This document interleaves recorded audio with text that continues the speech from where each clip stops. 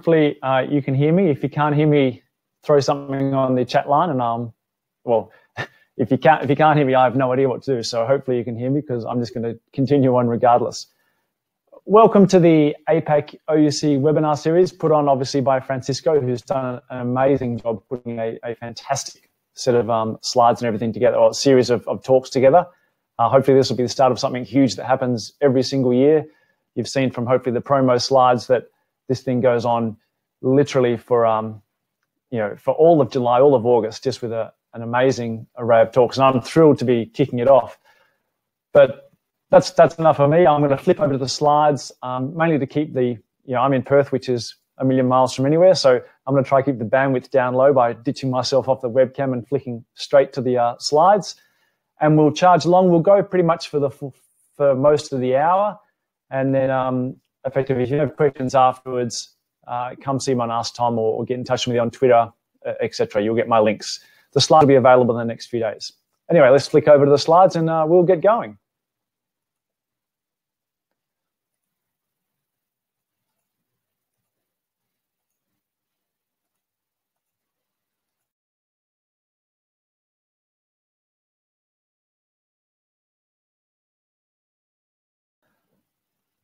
So I will warn you that there's actually, I was doing a test earlier this morning, there's a latency of about 10 to 15 seconds between the slides. So if you're throwing in chat questions, I probably won't tackle them because it'll have to make us go back several slides, but we'll do our best. Anyway, I'll start with the standard slide, the Oracle banner. I work for Oracle now. I've been an Oracle person in the company for about 2 years now, and I was working with Oracle technology for about 25 years, somewhat embarrassing to say before that. I'm from Perth in Western Australia, which is a long way from anywhere, unless you also live in Australia, but it's great to be part of a culture where we can actually now reach globally with webinars and things like that. I do enjoy the travel. I've just recently been in India, but the ability to virtually travel via webinars is also great in terms of reaching out to people. This is how you get in touch with me.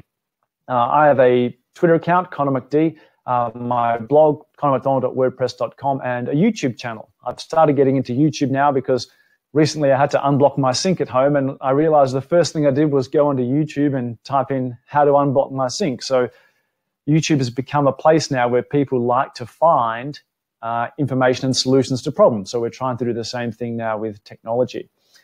For those of you that aren't in the US, I know Twitter's perhaps not so popular outside the US, but I encourage you, anyone that's not on Twitter, to get onto it, and of course to follow me, but mainly for the fact that many of the US product managers will do their major announcements via Twitter. So if you want to stay informed with Oracle technology, make sure you jump onto Twitter.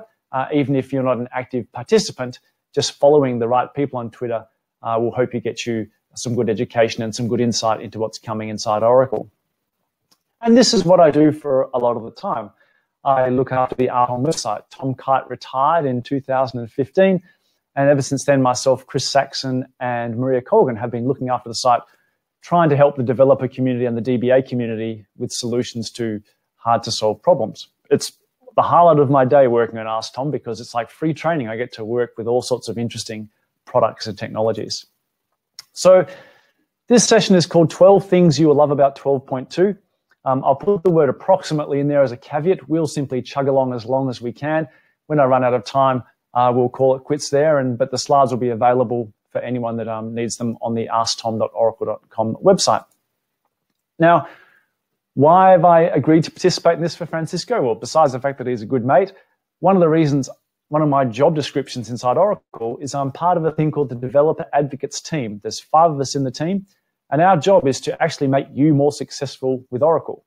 Now, that might sound a bit philanthropic, but the reality is, obviously, if you're more successful with Oracle, then you're more likely to invest in more Oracle products. So hopefully we can all win by being very successful with our Oracle applications.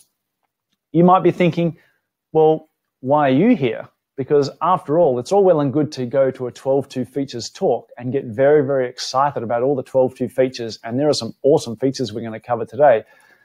It's all well and good to be excited about it, but the reality eventually sets in the moment the webinar finishes. And that is, we go back to our little desk side cubicles, and often the air conditioning is very, very poor, and we sit there and we're not having a great time. And more importantly, we're stuck on some terrible release of the software. something that's almost de-supported by now or is supported, perhaps on a platform that's no longer, the sort of platform du jour anymore. And so often it's easy to get disenchanted and saying, why would I bother learning about new features when it's going to be years? In fact, this year is 2017. The reality is for many of us, it'll be 2021 or even 2022, before our manager walks in and says something like, I've heard about this really interesting thing called 12C. Maybe we should explore it. It's comical, but it is the reality. We often lag behind the latest releases. You still should be here, in my opinion. And I'll tell you why. One of the things that it's important to do is to always know what's coming in the next release of the product. Way back in Oracle 7, I wrote myself a beautiful queuing mechanism, crafted it over the best part of 12 months, only to realize that advanced queuing came for free in Oracle 8.0 and did a much better job than I could do because obviously I had access to the internals of the kernel. So you don't want to be, reinventing basically the wheel. In particular, if you try to reinvent the wheel, often we invent one that's actually slower, not particularly good, and just a code maintenance nightmare in future releases. So make sure you know what's coming in the latest release. Use the latest release of the documentation, even if you're not on those releases yet. That way, you're always abreast and informed about what's coming. Now, there's a whole lot of stuff in 12.2, and you can actually get started right now. Here's my little bit of marketing that I have to do. One of the options is you can choose to install nothing. Literally, jump onto cloud.oracle.com/try it, get yourself some credits. It's as easy as getting an SSH key, bang that into SQL Developer, and you're off and running with 12.2 on a cloud database for free. Let you trial and explore with the software, nothing to install. You can choose to install a little bit of something, and that is we have these pre-built developer VMs that you can get off the URL you can see there. It's a fully configured VirtualBox VM with 12.2 inside it and SQL Developer and ORDS as well, and some hands-on labs. So it's a great way of just getting in there and actually playing with the technology without having to worry too much about the installation. For those DBAs that are on the call, obviously you can choose to install lots. You might want to learn about the actual configuration and installation of the product. So in those cases, you can actually download the full software, run it on your own VMs, and see how you go. Plenty of ways to explore. Now, before we get started, there's the obvious safe harbor statement that you see from every Oracle speaker. Pretty much I consider that a waste of time if you're listening to a talk by someone from Australia. Because let's face it, how did Australia get started? It didn't get started by founding fathers or anything like that. It got started because the world sent its convicts there. So rest assured, I descend from convicts, criminals, and people of generally bad behavior. So please don't trust anything I'm saying. In fact, never trust anything any speaker is saying on any webinar series. Take these examples away, test them on your own systems, and that way you can actually have confidence that these things work as they do on the box. If you find things that don't work as I say today, please let us know and ask Tom, because if it is a genuine bug, we can make the product better for everyone. The other thing I have to say is it's not much use talking to me about licensing. When I joined Oracle, I discovered that licensing decisions are made at about here in the company, up around the Larry Ellison level, not exactly where I have access to. In fact, if we scroll down through the Oracle organization chart, you can pretty much see where I sit in the Oracle company. Pretty much at the bottom, I'm at the same level as a bucket and as a cabbage. So the reality is, no good asking me about licensing, because even if I could give you information about licensing, the likelihood of it being correct is pretty low. Now, time is short, and I've meandered along enough. So if you have questions, please jump onto asktom.oracle.com. That's our logo for the time being, because Oracle turned 40 this year, and I'm thrilled to put that little logo out there. But let's get started. Feature number one that we've been waiting for a long time, longer names, finally. Those of you on 12.1 might have seen that some of the data dictionary views actually got extended way back in 12.1, but the names were still limited to 30 bytes. In 12.2, we have 128 bytes now for columns, tables, usernames, etc. In fact, pretty much the only thing that's not extended now is table space names are still capped at 30, but almost everything else in those namespaces is now 128 bytes. For me, that is super cool. I'm very impressed with that. I've been working with Oracle about since Oracle 6, and so this is a revelation to me. In particular, and there's, even though there's a bit of a pun here, it's a genuine feeling of mine that if you have longer name capacity for table names and column names, they do give it a meaning. I'm a big fan of code being self-documenting as much as possible. So column names should accurately describe what their function is or what the attribute they're modeling is. Table names the same. So the longer you have, the more flexibility you have. In particular, in the old days, one of the things that used to be really annoying to me was a lot of systems got migrated from, say, mainframe systems, which had things like 8-character names. So as a developer, you'd be given a request like, can I get a comma-separated file of the chart of accounts? But when you go looked at the list of tables in your database, it looks something like this. And you had to go actually look up a hard copy book to find out that T004 was actually the chart of accounts. This is a legitimate example from a software product that's out there today.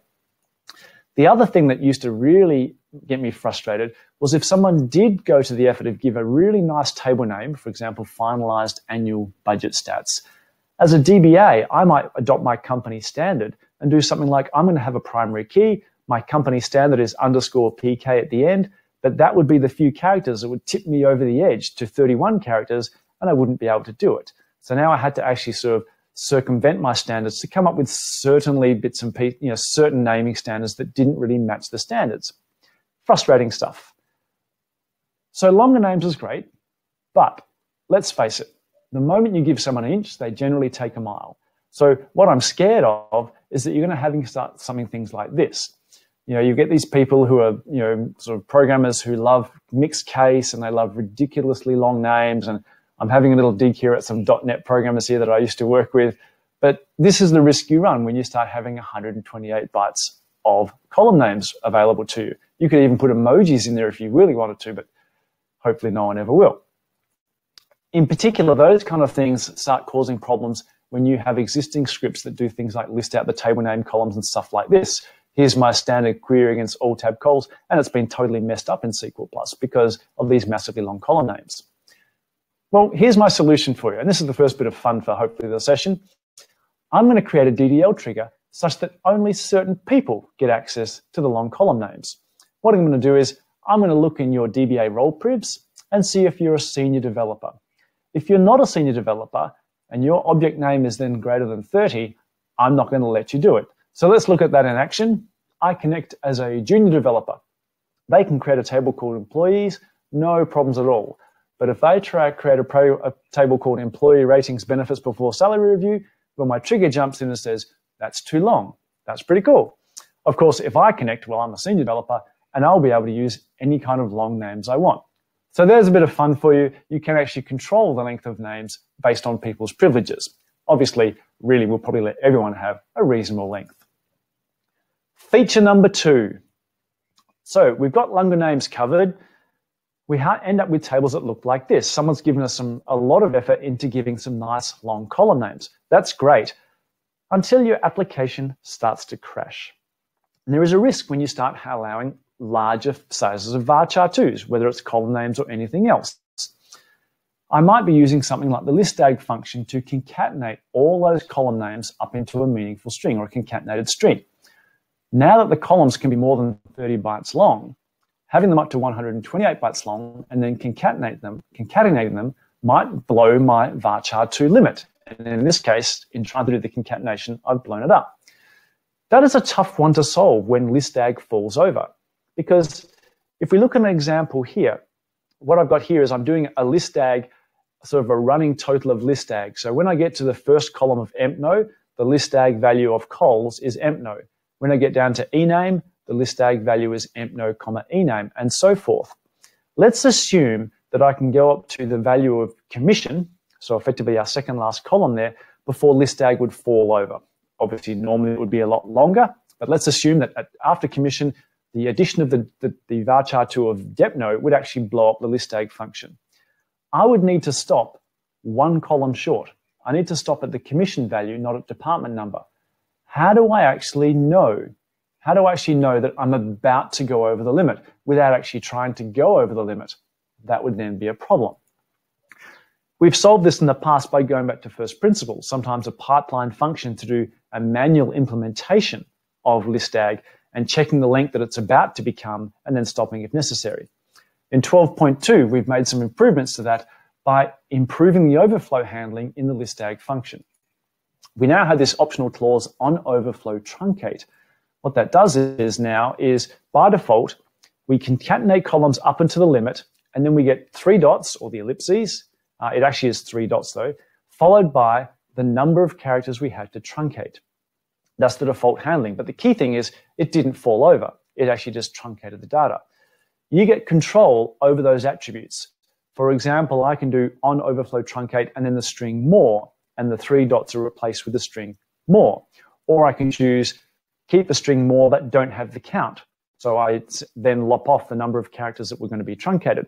Or I could even do truncate with the null string or empty string without the count, and that is just a stock standard truncation. I go up to the limit of varchar2 and I simply stop. So you've got that flexibility in your own control now to make sure that listag gives you the output you want without it crashing. Feature number 3, multi-tenant. And there's my little graphic of a multi-tenant database, the familiar USB database that is on every Oracle slide that we see nowadays. We now have some features at the pluggable level. Now in 12.1, we said you should use multi-tenant. It is awesome. We said it, and we pretty much shoved that down everyone's throat. We had so many presentations about how cool multi-tenant was. But then there were all these caveats we threw in as well. We said, would you like to flashback a pluggable database like you would a normal database? Well, unfortunately, no, you can't do that. And then people would say, there's this cool new feature called temporal validity in 12.1. Can you use that with a pluggable? No, you can't do that either. Or you'd like to use flashback data archive, which is an awesome way of doing auditing in your database. Nope, can't do that in a pluggable as well. A little bit frustrating because multi-tenant obviously is the long-term future. And there were other things you couldn't do in 12.1 at the pluggable database level. In 12.2, a pluggable database really is almost like a database in its own right, which I think is really cool. Here's an example. I'm dropping a table called customers. The table has been dropped. And then at some point, it suddenly dawns on me that I was connected to my production database as opposed to my test database. And obviously, that would be somewhat of a bit of a problem, in particular for my career. What we have now is per pluggable database flashback.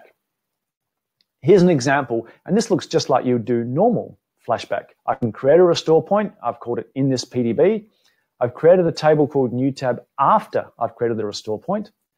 How does flashback work in a pluggable in 12.2? Just like flashback in normal. I'd simply close the database, flashback pluggable database PDB2 to the restore point. That was taken before that table was created. So now when I describe the new table after I reopen the database, it has been erased from existence. It has been flashed back. So flashback database at the pluggable level works pretty much just like flashback database at the normal level now in 12.2.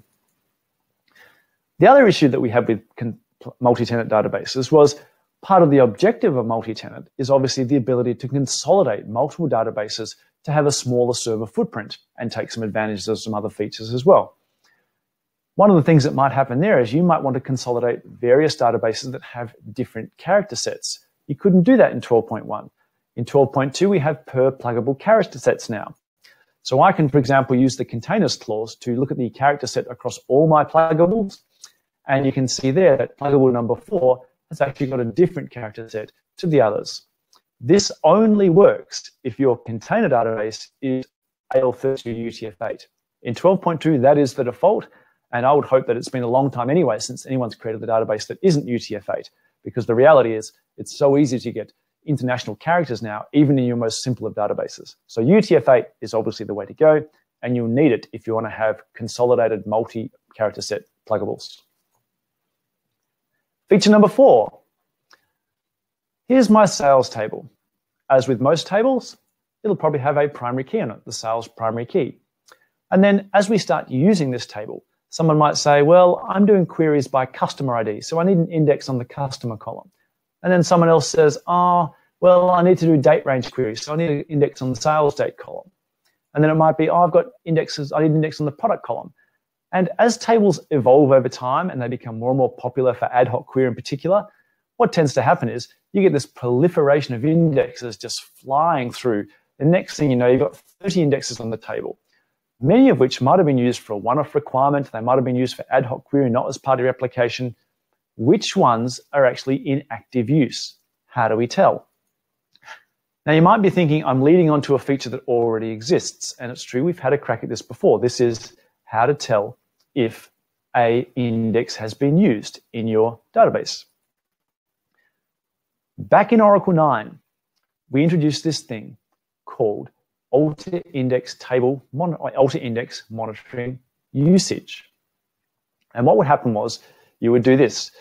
You would say alter index monitoring, and at that point, the index would then appear in the $$ object usage view.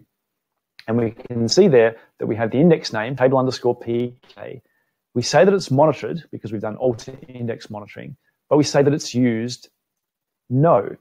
And what that means is, effectively, we can only detect whether an index is used in a yes or no fashion. Let's explain that a bit better.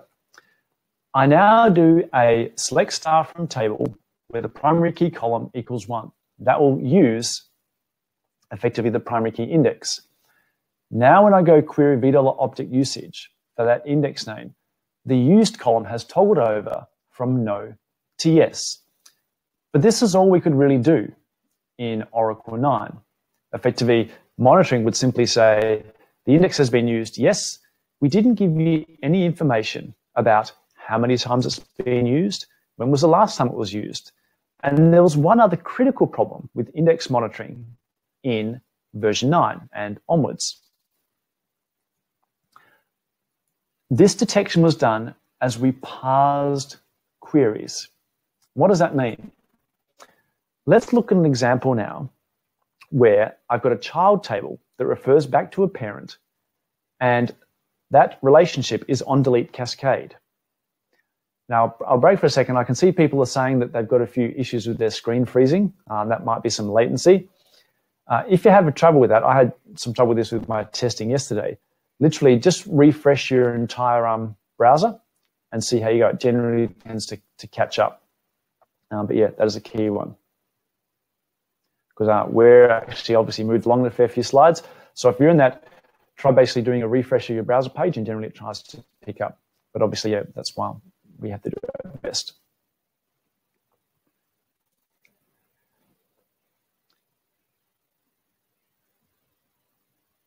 So I can see people are still having problems. Let me...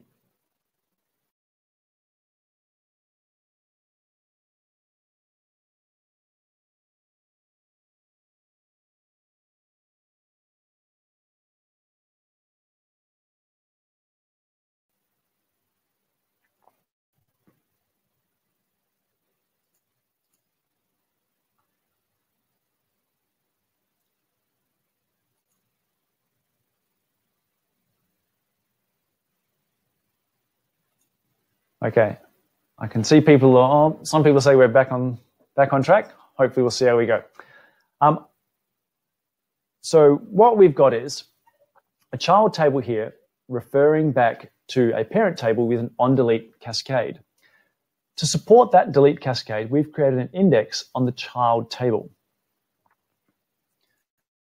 When I do delete from the parent table, what happens is we look at the execution plan. It says I'm doing an index range scan on the parent primary key. Nowhere in the execution plan does it say that I was accessing the child index. Now, under the covers, we can be pretty confident it is. Once we do a delete from the parent, we have to jump off to the child table and delete all those child rows that refer back to the parent due to the on-delete cascade foreign key. We use the child index for that, but because it didn't appear in the execution plan, when I go look to see if that child foreign key index was actually monitored, the database says no.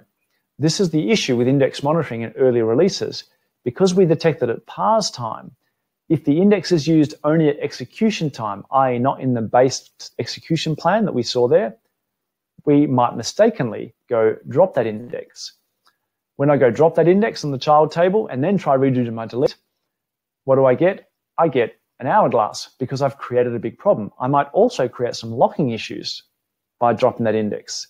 Index monitoring in the early releases had a few issues. So what we've done is we've had a fresh and hopefully better look at this in 12.2. There's now a view called DBA index usage. And how do we activate it? Well, by default, it's always on. Just like back in Oracle 8i, we introduced a thing called table level monitoring, which you had to explicitly activate. And then we worked out a way of making it efficient enough to actually have it on all the time.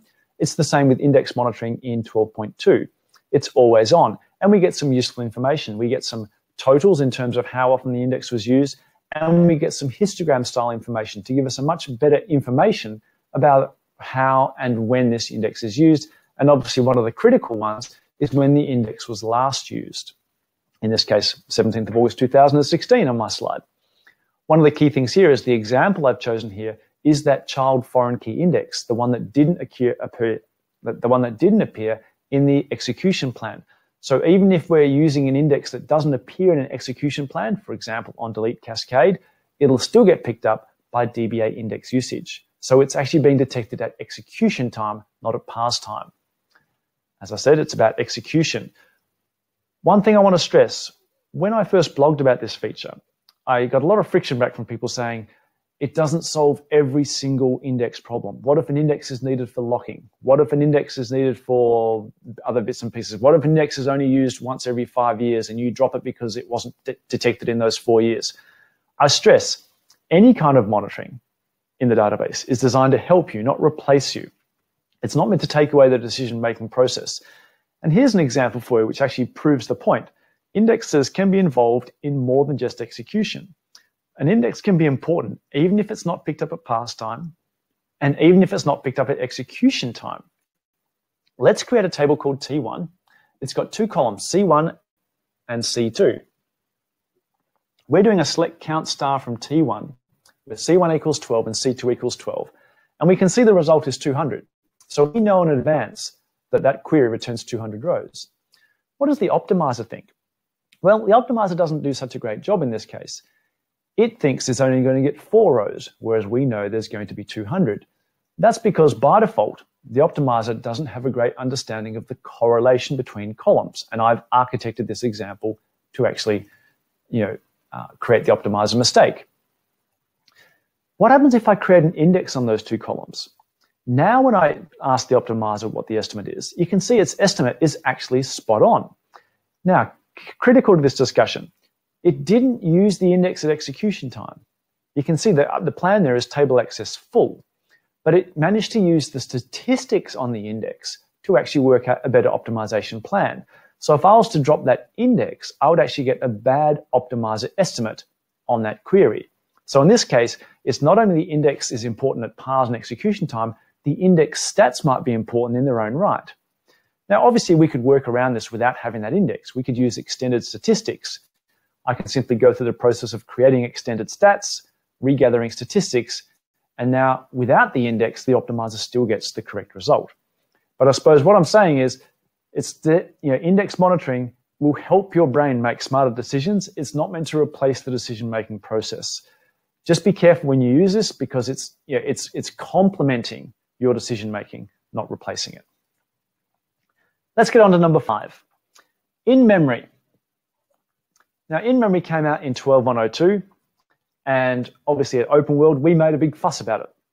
And even though I've got my Oracle hat on now, even before I had an Oracle hat on, I was outside the company, I think in-memory is just awesome.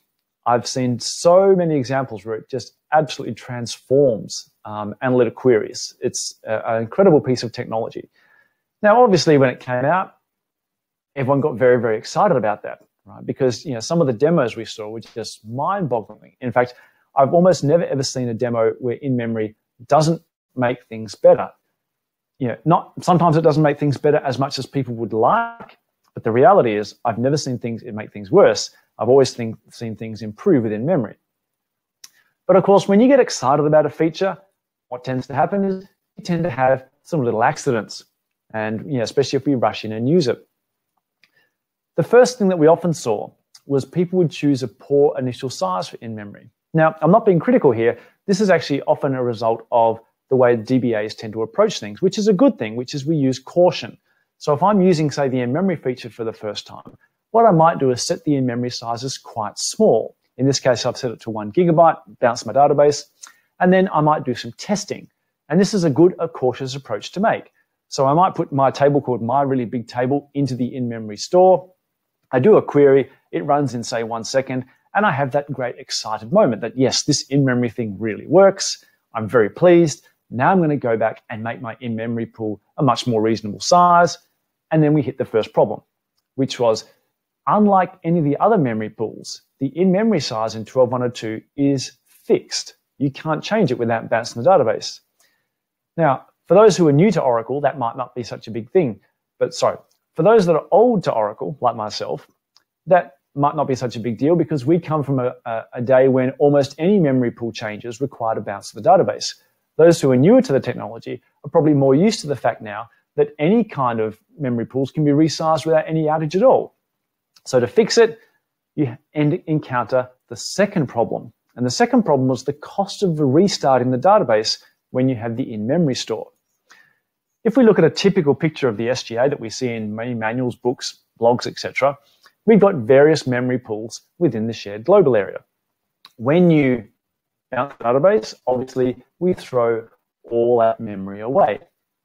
When we restart the database, incrementally, we repopulate those various memory areas. And it's not really such a big deal. Obviously, we lose some of the benefit of the buffer cache, and we're going to incur some parsing overhead as we repopulate information into the shared pool.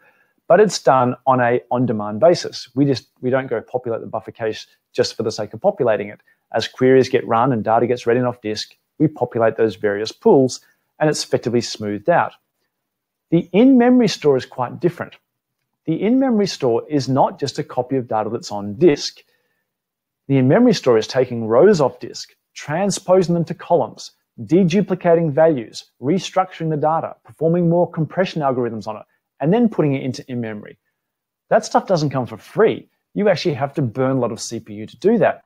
And in fact, in the early versions of in-memory, people would see that their CPU would be absolutely going through the roof every time they restarted their database when they had an in-memory store, because we had all these little background worker processes actively running off, dragging that data off disk, reformatting it, compressing it, and sticking it into the in-memory store.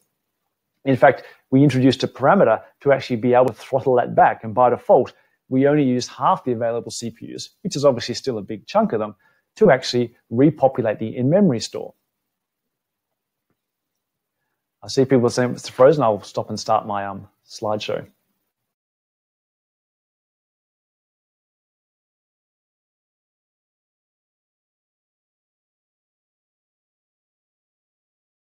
What we've done is we've worked on some improvements to this. The first thing is to fix up the initial sizing of the in-memory. You can now grow the in-memory area without having to restart the database. It has to be in chunks of 128 megabytes, and you can't shrink the in-memory size. I don't see that as a great restriction because most of us will start off with a cautious initial size and then slowly grow the in-memory area as we go. Here's an example of that in use. My in-memory size here on this laptop is 256 megabytes. I can simply do alter system, set in-memory size of 512 meg, and the memory size is grown by poaching some memory from one of the other areas. So you don't have to bounce the database now. And in particular, that's not going to incur that big CPU cost in bouncing the database to repopulate the in-memory store. The other thing is, even if we can grow the in-memory area, there's going to be other times when you're going to need to bounce the database. Security patches obviously become critical, and so each time you bounce the database, we still have that risk of a big CPU slog on the system when we repopulate the in-memory store. To fix that, we now have a thing called in-memory fast start.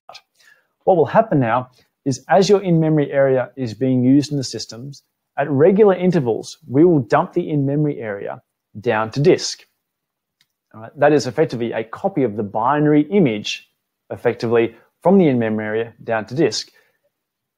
What happens now is when we restart the database, we can drag that area back into in-memory, and that is effectively a representation of the already compressed and transposed data. So we bypass a lot of the CPU effort in dragging that, putting it back into the in-memory area, and then a little bit of tidy up before we can actually get the system up and running again. So it's a much lower CPU cost. How do we do that? Very, very easy. We actually use our own technology. We use DBMS in-memory admin fast start enable, and we nominate a table space into which this binary image is going to be stored. Now, when I say the term binary image, how do we store binary images in Oracle? Pretty simple. We store them as a blob, and that's exactly what we do. We create a lob, or a blob segment, a secure file blob, in which this in-memory store is dumped, or an image or representation of it, such that we can drag it back off disk into in-memory after a restart. A quick sidebar on that. You may have heard about this thing called the cloud. I'm sure it's you may have just heard the occasional mention to it at Oracle talks, etc. Obviously, it's a big deal. Believe it or not, people say, all throughout India in the last couple of weeks, one of the most common questions that came was, if everything's moving to the cloud, is that going to cause me problems? Am I going to be out of a job? Am I going to, is it going to change my career, etc.? If you've only got on-premise databases, believe it or not, I think that having the cloud out there is actually really good for those existing databases you have on-premise. Why is that? Well, the biggest Oracle customer now in the world, the biggest user of Oracle database technology, is probably Oracle, because we have to look after all those cloud customers now on our own technology. We've become very like-minded. Most companies out there now are trying to squeeze every last drop out of their servers to avoid spending money on resources. We're the same now. If we're going to make money as a cloud company, we want to actually make sure all our servers are very efficient, minimal CPU overhead, and we can do things like patch them and stuff like that without taking outages. A lot of the technical changes you see in 12.2 are so we can be a better cloud company. But the best thing is, if you're an on-premise person and you never use cloud, you'll still inherit those benefits. So people say that, cloud is going to create sorts of problems. I think cloud is going to be good even for on-premise customers, because it just makes us all like-minded. We want to get the best out of our server resources and have minimal outages. Number 6, the optimizer. In 12.1, we introduced this thing called the adaptive optimizer. We would change plans while queries were running, from nested loop to hash join, for example. We would learn from previous executions and use that information for subsequent executions to perhaps change the plan. We would automatically add column groups on the fly as we detected correlations. We might automatically add SQL plan directives. We might automatically collect stats when we load tables from empty. All these things are very, very cool. The problem is people would upgrade and so much had changed that they encountered some problems. In fact, one of the most common criticisms we had is the very definition of the word adaptive means the plans keep changing. People were worried about that. We sort of got into this awkward game of, similar to what I used to call whack-a-mole, where you'd be sitting there trying to fix one problem and you'd fix that, and the next day it would be back in some other different form. All these differently go back and revisit.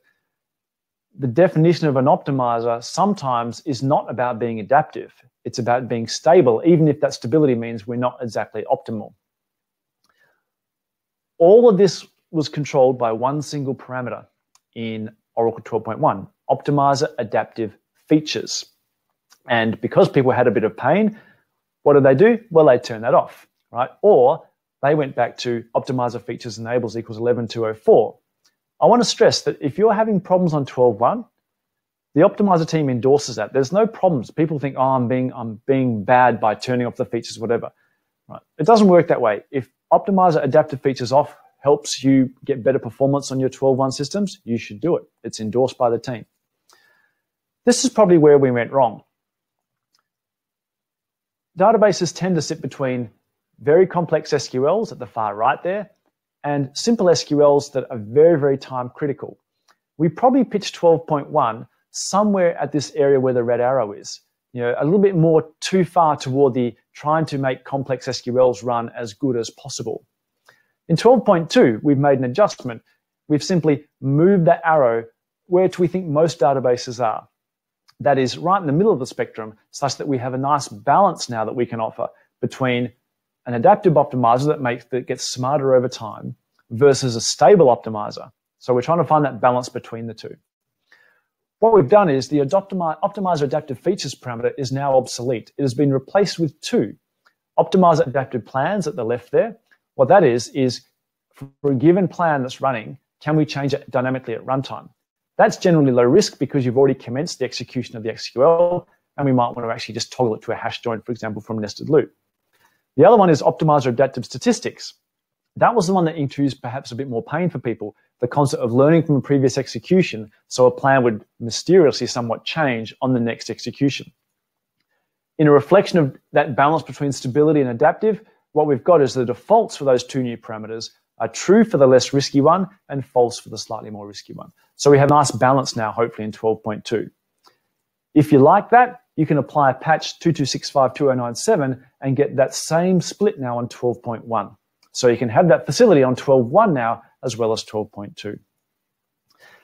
One of the things I do stress though is I'm not out here to bag the optimizer people, because the reality is if you've got a system that's running really, really well on 11G and you upgrade to 12.2 or 12.1 and have problems, well, I think you have to cop a bit of responsibility for that yourself, because in 11G we have SQL plan management.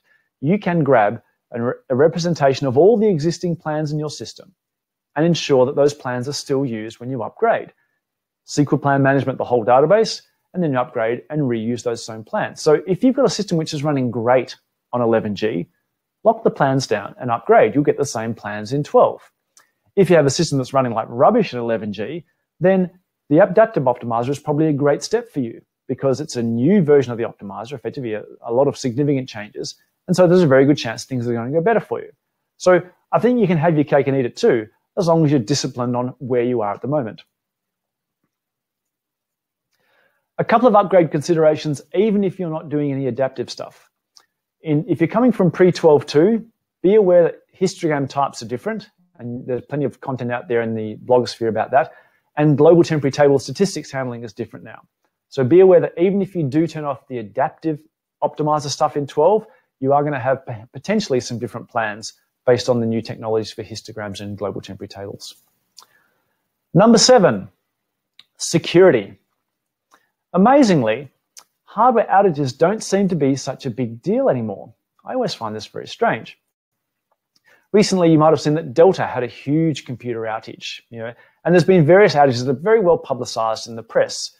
Google Cloud had a bit of an outage, Amazon had an outage, Microsoft Azure had an outage, etc.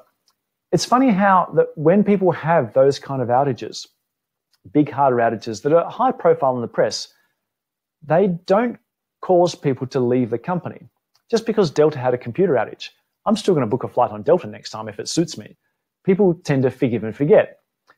What they won't forgive you for, what they won't forget, in fact, what will kill you is if you get hacked. Security is now much, much bigger a deal than almost hardware outages. Availability is actually not defined by your hardware in it, it's defined by your security. In fact, we had some famous ones here in Australia. Our census website got hacked. In fact, the rumor is it was just an overload, but effectively denial of service. We had some companies that actually have been entirely put out of business. And this becomes one of my favorite quotes now, is that it's actually consumer trust. Consumer trust in your level of security is the new definition of high availability. Now, hopefully that sounds like a really profound quote, because the reality is I just made it up. But you get the idea.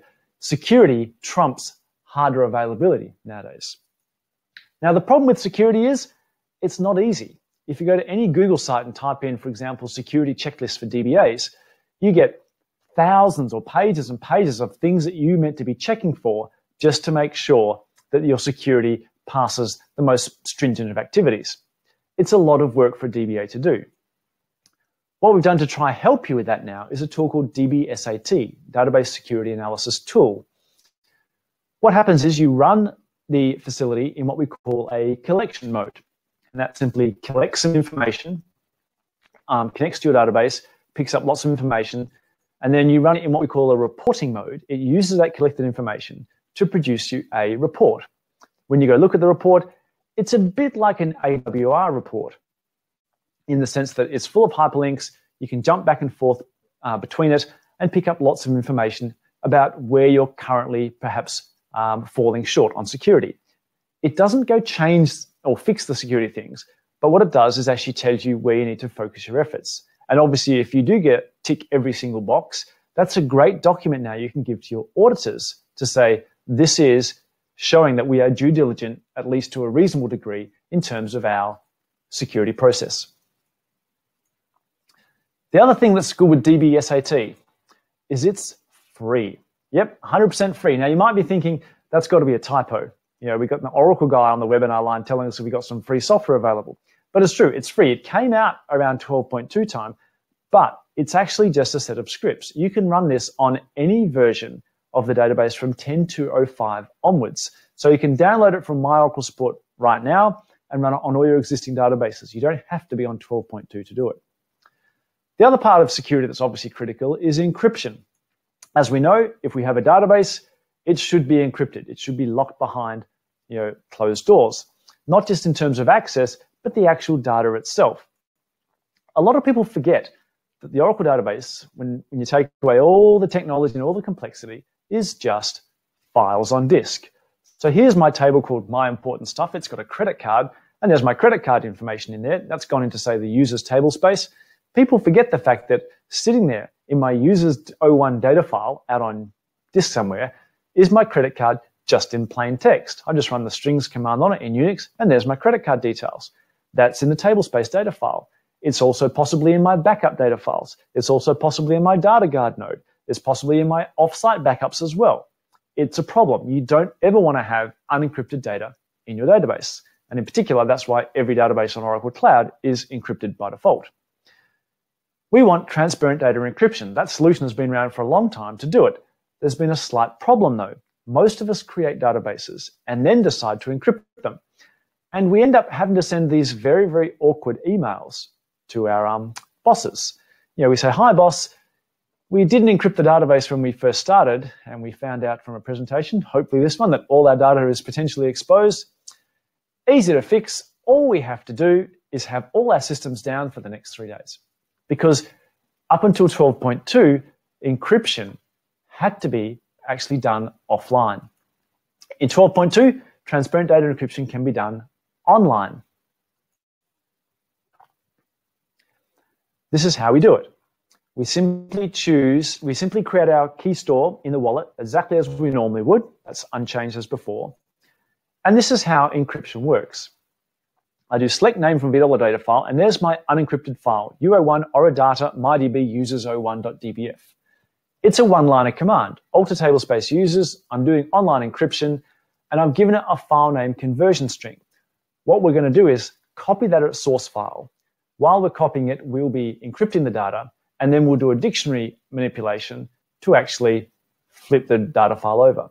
So once the encryption's done, there we have u01 oradata mydb users underscore enc01.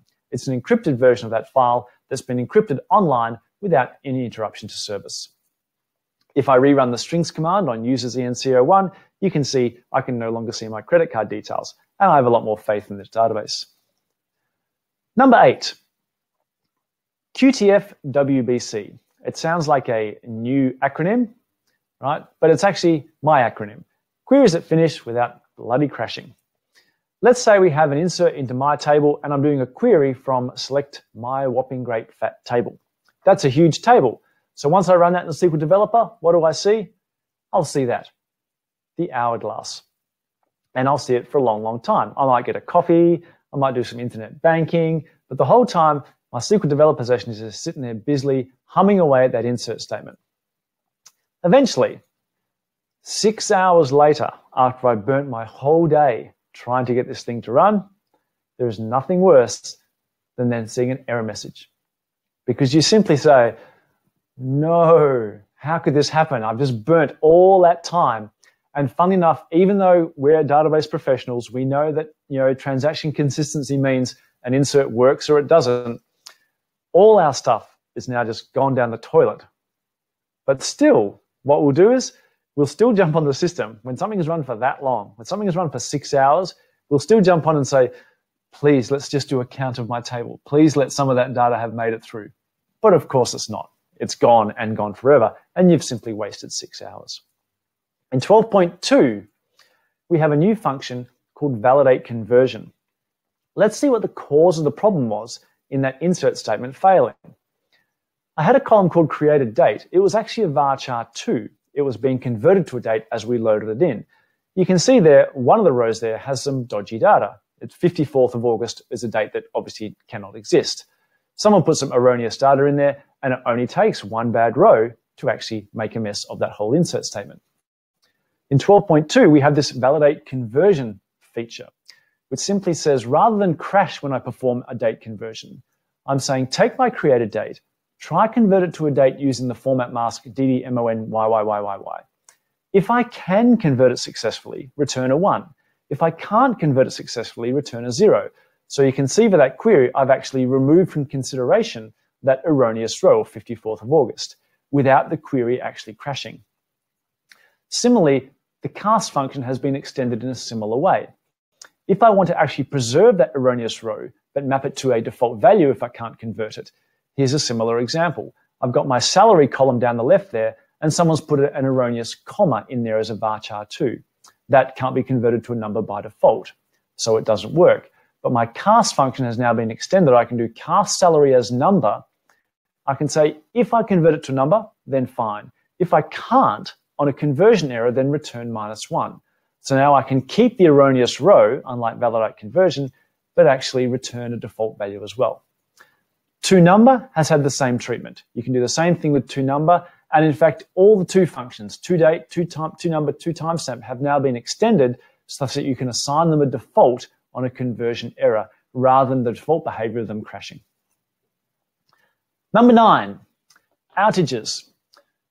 As I said before, sometimes outages are unavoidable. We have to do them for security reasons. But let's be very frank in here. Outages suck, right? Nothing gets your management upset more than you repeatedly going back to them saying, can we take the system offline to do this, to do that, to do whatever? And very quickly, you start losing the right to do them. And the next thing you know, you've been hacked because you didn't put some security patches on.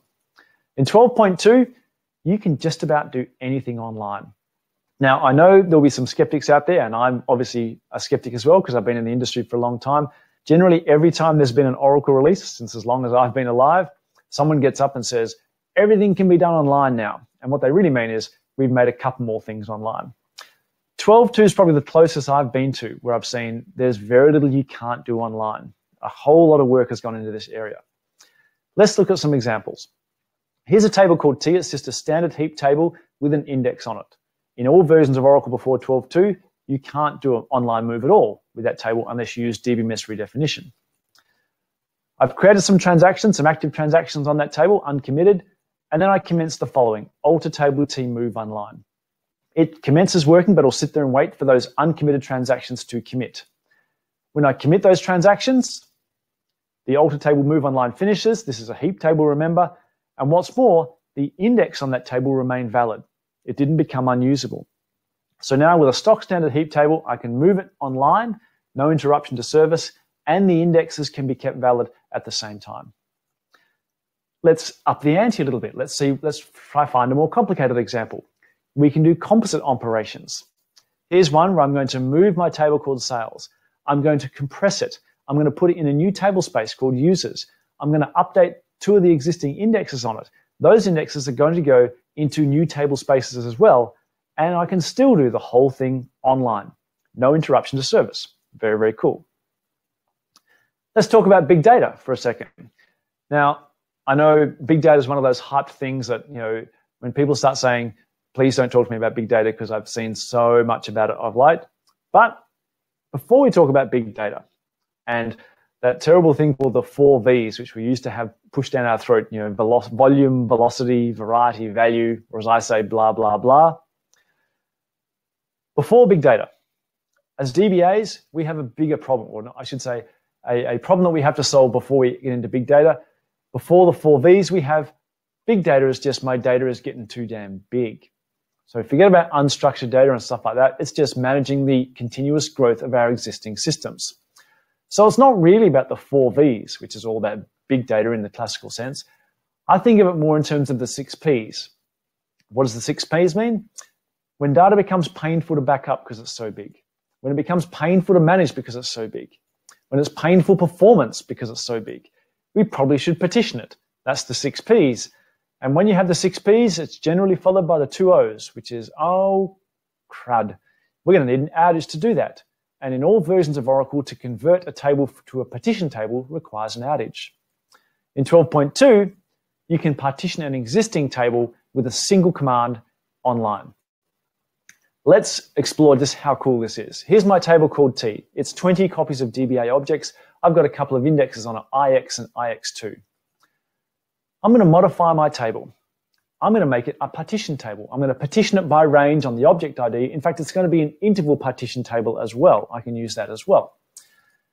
Take the indexes. One of those existing indexes, I want to become a local index partitioned, and I want to put it in a brand new table space as well.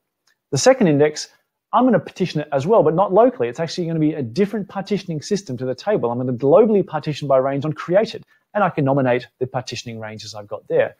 Oh, and by the way, while I'm doing that, I'm going to only consider the rows that I picked up in the last 7 years. I'm going to archive off the rest. They're going to get discarded. And I'm going to do that all online in one command. That is how super cool some of the online operations in 12.2 are. It's really, really hard to find things you can't do online. I'm really excited about the online stuff. Number 10. This might be our last feature, I think. Oh, well, we might go get one more in after this. One row. One lousy row can really spoil your day when you're a database administrator. Let's look at the following query. It's a fairly simple query. Select owner count star from T, group by owner, where owner like S%. It's running for a long, long time. As a database administrator, when we get the call and say, can you see why that's running for a long, long time? Well, we say it's fairly obvious. If I go look at my table, it's got 7 billion rows in it. And there's no real indexing strategy that's probably going to help me greatly there with 7 billion rows of data to sift through. This is what we might do as database administrators to try work around the problem. Rather than totally change the structure of the database, let's effectively pull the wool over the user's eyes. We'll create a materialized view log on the table called T and create a query rewrite materialized view such that when they run that long-running query, the execution plan looks something like this. We're not actually visiting that massive table called T. We're actually rewriting the query under the covers and accessing a materialized view called T_MV. When this happens, you are just a hero in your organization because you took a query that ran for like 12 hours and now it runs like sub-second. You're like materialized view man, like a superhero, and everyone loves you. Next thing you know, you're getting the employee of the month and you're getting the plaque on the wall and the coffee cup and stuff like that until something happens. Now, a table that's got 7 billion rows in it is probably going to get lots more rows in fairly quickly. And in fact, all it takes is one row. I just insert one more row into that table and my materialized view is now stale. Now when I run my original query again, I'm back to table access full without the rewrite. That is like kryptonite to the superhero that you were. You know, no one wants that employee of the month plaque on your desk anymore. In fact, they want to kill you because you've actually made things worse. Now when the materialized view is fresh, the queries are fast. When it's stale, the queries are slow. It's become random performance. This is what we used to do sometimes. We simply have this very aggressive loop of trying to refresh the materialized view to minimize the amount of times it was actually going to be stale. In 12.2, we've introduced a thing called real-time refresh. This is not the same as an on-commit refresh materialized view. Let's look at the new syntax. The key clause there is enable on-query computation. I've recreated my materialized view, and now it's fresh. So if I look at the explain plan for my select against my base table called T, you can see I'm using the materialized view rewrite. That's just as before. It's a fresh materialized view, rewrite is happening. Now I reinsert another row into my table called T. This makes the materialized view stale. When I run my query, it's still very, very fast, 1.4 seconds. If I turn off rewrite and sit there for 12 hours and run my query, I still get the right answer. So the question becomes, how did I do a materialized view rewrite with a stale materialized view? How is this possible? It's a 12.2 facility. One thing I stress, we didn't actually refresh the materialized view under the covers. If I look at the data here, the correct result is 50941. If I go query the materialized view directly, I get 50940. It is genuinely stale, and yet I still managed to use it to produce a fast query. If I do an auto trace on my base table query now, the execution plan looks far more complicated. What we're actually doing is doing the same operations that a refresh would do, but just for the sake of this query. We're going to the materialized view log and grabbing the inserts, going to the materialized view log, grabbing the updates, and going to the materialized view log, grabbing the deletes, and for the purpose of this query, just merging them into the result set. Now, if the materialized view gets left stale, what if I do a direct query to the materialized view? we have that 50940, which is one row incorrect. I can actually use a new hint in 12.2, fresh MV, to actually freshen up the materialized view as well. So it's a really cool way of actually having materialized views refreshed without burning a lot of undo and redo at the same time. It's on-query computation. Let's now talk about our last feature for the day, because it's 6 p.m. in my time. Now, you might be thinking I'm going to talk about something huge, and let's face it, the biggest feature in Oracle 12.2 is probably sharding, the ability to present multiple physical databases that might even be geographically distributed as one logical database. But I'm not going to finish with that, because sharding is, don't get me wrong, is very, very cool. Lots of availability, incredible scalability when we talk about sharding, and there's plenty of information out there about sharding. But let's be realistic here. Every startup company in the world thinks they're going to be the next Google, the next Facebook, the next Oracle, the next huge company. So they all think they're going to need, infinite levels of scaling and availability, and hence sharding. This is the reality. The reality is 99% of startups fail. In fact, the vast majority of startups will disappear, or even if they are successful, you'd be amazed what you can achieve with just a nice single box running Oracle. You can do insane levels of performance on modern hardware. You often don't need sharding. It's just an overcomplication. So I'm going to talk about something that's very small but very dear to my heart. The SQL Plus command in 12.2 now has a history option. Now, I know that probably doesn't get you as excited as I am about it, but then again, I'm almost a 30-year dinosaur with Oracle, so I'm very, very thrilled about having a history command. All the commands, including SQL Plus commands themselves, are actually recorded in history. You can bring them up and edit them, history number 2 edit, and actually edit the commands and rerun them, or you can simply rerun them, etc. History command in SQL Plus, I love it. The other thing which I think is long overdue is in SQL Plus 12.2, you can do set markup CSV, and now queries come out as a comma-separated file. No more, as one of the most common questions I ask Tom is, how do I use UTL file to unload a CSV? Now you can do client-level unload just with set markup CSV in SQL Plus. We also have a thing called turbo mode in SQL Plus. Now, if you're as old as I am, you remember PCs that used to have a turbo button on them, where they'd run a little bit hotter and a little bit faster. In SQL Plus, obviously we can't make things just run faster, but turbo mode effectively turns on some basic parameters to improve the speed of fetching data across the network or from the database. So it's a way, if you're unloading data using set markup CSV, you can turn on turbo mode using -F to actually get some, hopefully, performance benefits. Obviously, don't forget SQL CL. It's the logical successor to SQL Plus. Okay, it's 6:03 my time, so we've used up the hour. Apologies for the latency. Obviously, that's probably the fact that I'm in Perth and carrier pigeons normally do the network in Perth. But we'll wrap it up. There's a huge amount in 12.2, right? Obviously, lots we didn't even cover today. There's a massive amount. There's over 300 features in 12.2. Lots and lots of stuff that I hopefully you're as excited about it as I am about. I'm so lucky being inside the organization that almost all our databases are 12.2. Hopefully, this will inspire you to get playing with 12.2 and working on 12.2. When I came home and told my young son that 12.2 was released, hopefully you can see on the screen just how excited he was, right? It's a fantastic product. I really enjoy working with it. Just to finish off, that's my Twitter handle, Connor_MC_D. Please follow me if you're not on Twitter. Love to get in touch with you. All these slides will become available. Thank you very much for your time and putting up with the issues in terms of network latency. I've really enjoyed talking to you all. Get in touch with me on the Facebook, Twitter, blogs. Love to catch up.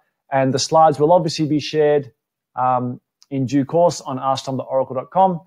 Thank you very much for your time. If you can see that slide, it's Aura 3113, which is end of communication channel, and that is the end of mine. Thank you very much for joining. Make sure you come back in a couple of days for the next in the APAC OUC series. Thanks everyone for your time.